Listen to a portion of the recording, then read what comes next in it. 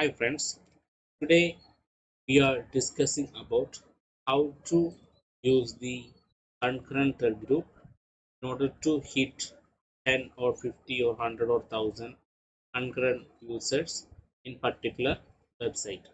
Here I considering the login action. Before that, if you like my video, please like and subscribe my channel. We can grow together. So we can start.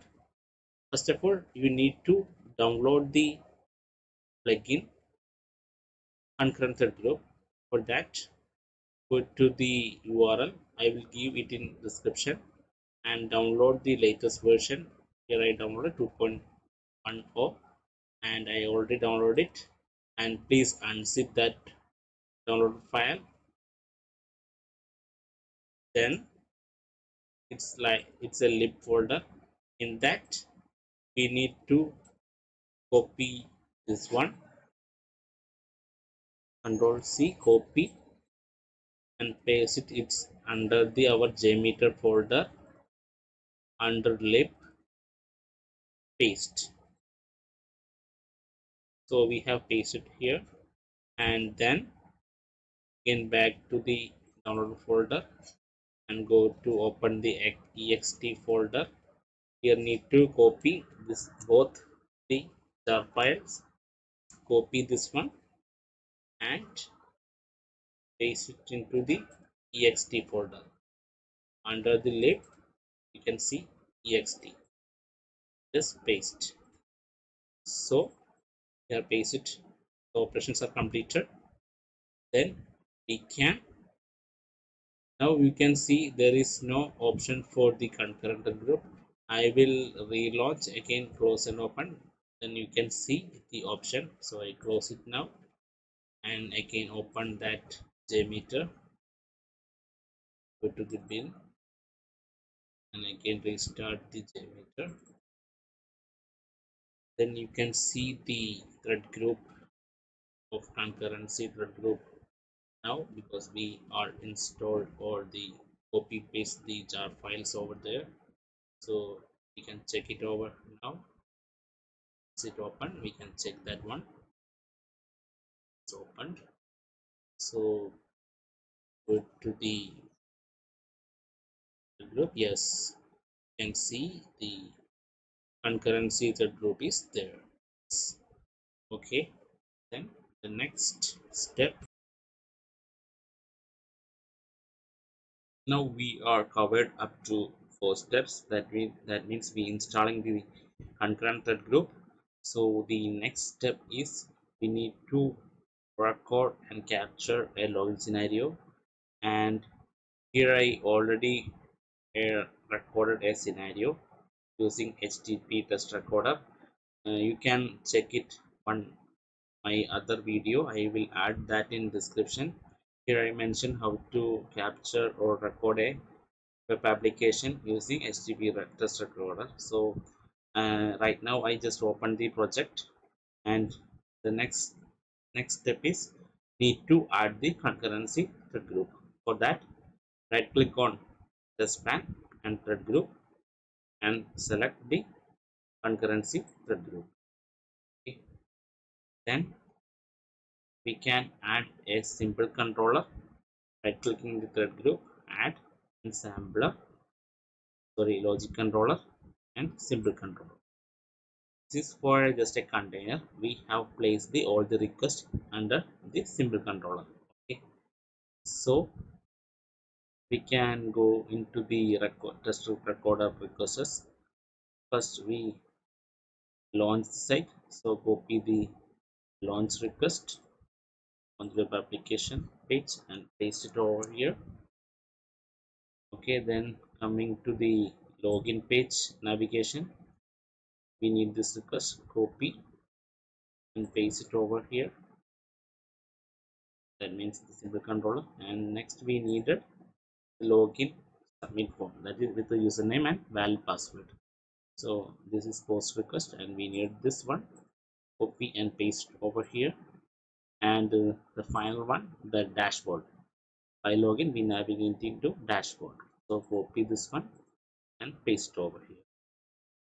So the record request are we copied, So we can modify the name if required. Launch or login page,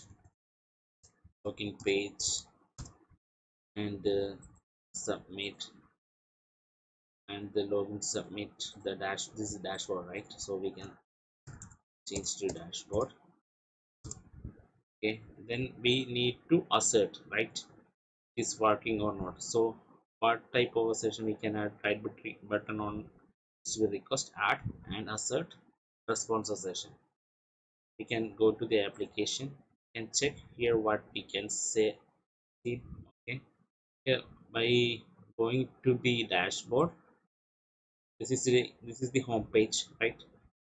This is the landing page. So here we can see a login button. So we can set with the login. So for that, add, enter the label as login. Okay, after login we navigate to click on login page. Here we can username can be used as a checking label asset for a session. So for login page, clicking on right button and assertion response assertion, I will add username. Okay, username assertion for adding verification. After login we get the dashboard, right? So here we can add another assertion. After login we get it dashboard, right? So in that we can check what there is the unique value is there for verification, right? The logout button is there, so we can assert with the logout label logout. So with the assertion part is completed, then for the debugging purpose I'm going to add one listener.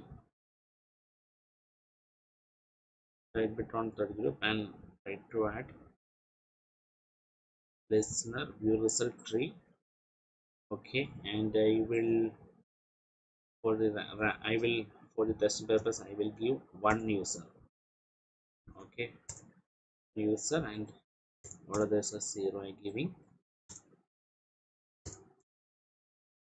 and change to second mode. Okay, seconds mode. By default in minutes mode, so the time unit I change it to seconds. Okay, just we can check the result standing or not. Yes, our script is working, and here all are passed. Okay, coming to the how to we can handle the concurrency the group the based on the requirement. Suppose you have the scenario 100 users. Okay, 100 users concurrently hitting on the application. So we given the target concurrency as 100, that means 100 users. You can give a graph 100 user hitting, and suppose we need to hold it for 10 seconds. So hold target right time in 10 seconds. So 100 users hitting on the site each second, each 1 second 100 users hitting, and hold it for 10 seconds. Okay, if you need for 1 minute we can give 60 seconds. So the 100 users hitting for 1 minute, each second 100, it hold for 1 minute, right? Suppose we need steps. Suppose I give a step of 2 and ramp up time of 30. That means it will split. That means total 100 user and step count is 2, so it's first 100 divided by 2, that means 50 users at a time, and this is order for 30 seconds. 30 by 2, that means 15 seconds it will hold. Remaining 15 seconds it will with the full load 100, and after that for 60 seconds it will hold for the full load, that means 100. Likely we can enter the values based on your scenarios. Okay. And one more thing I need to add, that is, if you run with the high load condition, that means if you run with the 100 or 1000, then you need to disable the view result tree and need to add another type of listener called summary or aggregate. This will consume very less memory for CPU utilization compared to view result tree. The view result tree you can use when you try to debugging the test with one thread user. Okay, when you try with 1000 or 500, something like that, then you can use summary or aggregate report.